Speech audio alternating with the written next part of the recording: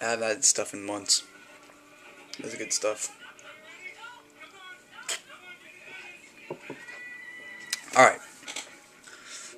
Actually, I don't know what I was going to say. But, yeah, you know what this video is about. Yeah. Capital punishment. Yeah. I'm not really going to say that much because there's nothing to say about this show. So, let's open this fucker. I'm not going to lie, I forgot it was even out today. I went to Walmart. Looking for the Daniel Bryan figure. And, yes, I am going to get the Daniel Bryan figure because y'all know I'm a mark for the guy. Especially since he just won the Money in the Bank ladder match. Looking for his figure because I saw it at Target last week. So I thought, you know, Walmart would have it, but Walmart didn't have it. So I have to wait till I go to Target or Toys R Us again. But, you know, I just wanted DVD, see what they have. And I saw that, I'm like, oh, that's out today. So, if I didn't see that at Walmart, I probably would have forgot that came out today, so whatever.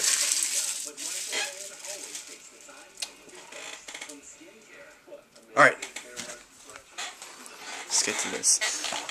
First off, see the cover? Yeah.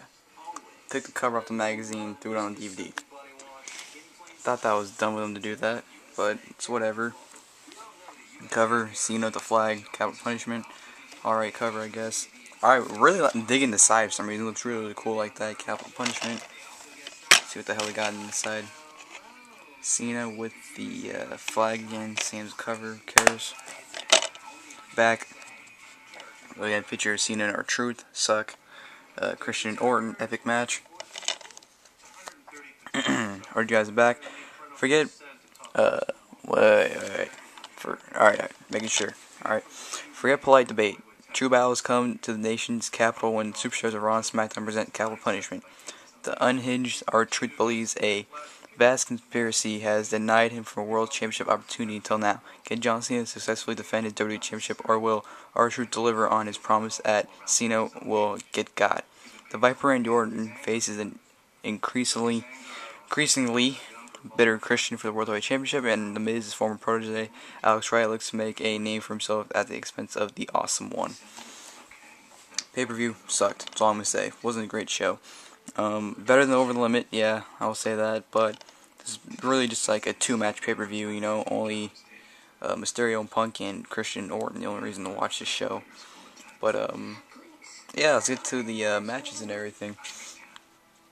United States Championship match, Kofi Kingston versus Dolph Ziggler.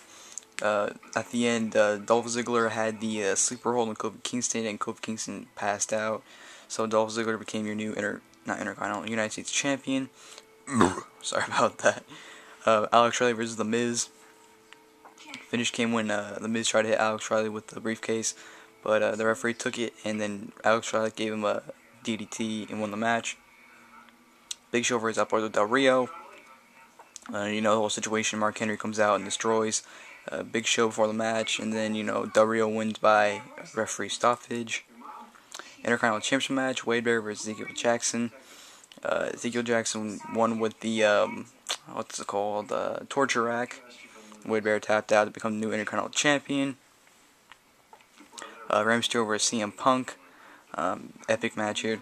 CM Punk actually won this match after, I think, he reversed a 619 to the GTS to have a sick finish.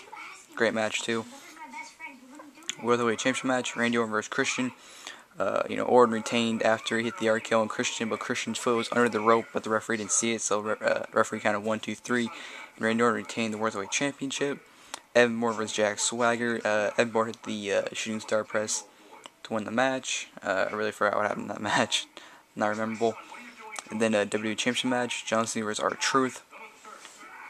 You know, the fan throws the soda in R-Truth's face, and then, you know, Cena throws in the ring, hits the AA, get the 1, 2, 3 to retain WWE Championship.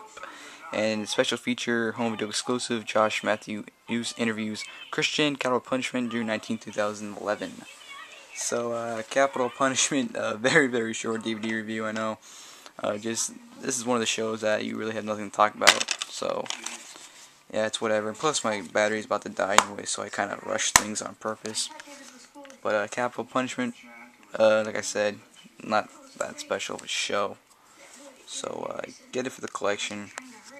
Besides that, don't get it. So hope you guys enjoyed the video. And guys, thanks for watching.